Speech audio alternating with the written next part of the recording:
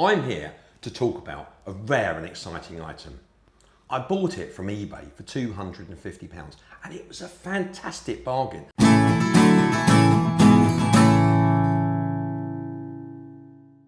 So this is my £250 purchase from eBay.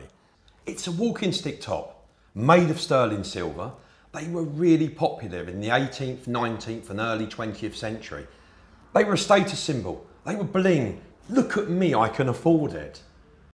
The first thing I do when I look at a piece of silver is to look at the hallmark. Now I see a hallmark on the stem here. It's got the anchor for Birmingham. It's got the lion passant for sterling silver and it's got the letter G for 1906. Also, it has the maker's mark, JC and S, Joseph Cook and Sons. This would have belonged to an Edwardian lady or gentleman. Look at the tooled leather box.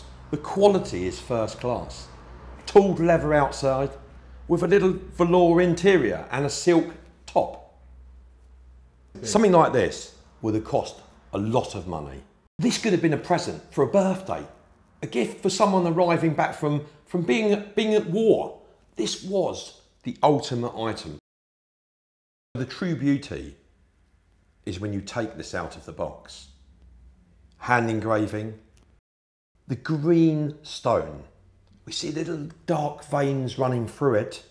This indicates to me straight away that this is Connemara marble. Now Connemara marble was sourced in very, very small quantities and is one of the rarest and most expensive marbles of the world. You can start to see now why I'm saying my £250 investment is looking good. But we're not finished exploring this item yet.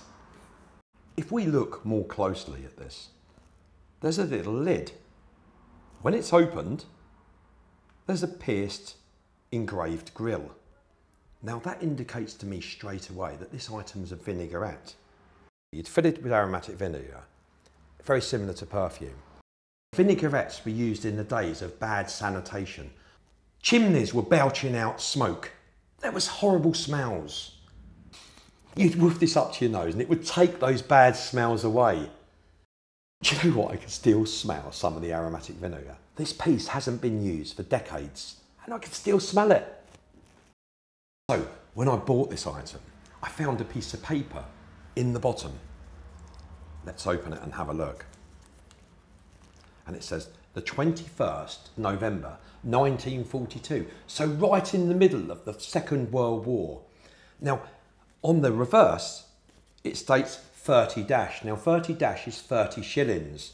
So in 1942, this was bought for 30 shillings. Now 30 shillings is £1.50. Today's money, it's the equivalent to £100. I purchased this from eBay for £250. If I was to sell this at auction today, it would make between £1,500 and £2,000. What an investment! I've earned serious money out of this. And I love it, but it's certainly not for sale. This is mine, and I'm going to keep it.